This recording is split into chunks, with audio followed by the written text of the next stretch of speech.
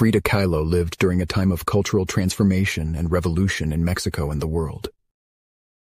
Frida was born in 1907 in Coyoacán, Mexico, and throughout her life, she faced a series of challenges, including a serious accident in her youth that left her with permanent injuries.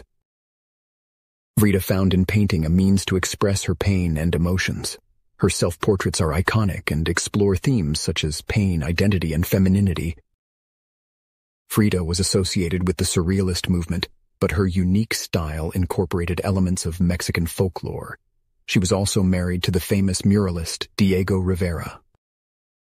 Frida Kahlo's art has had a profound influence on the history of art and the representation of the female experience.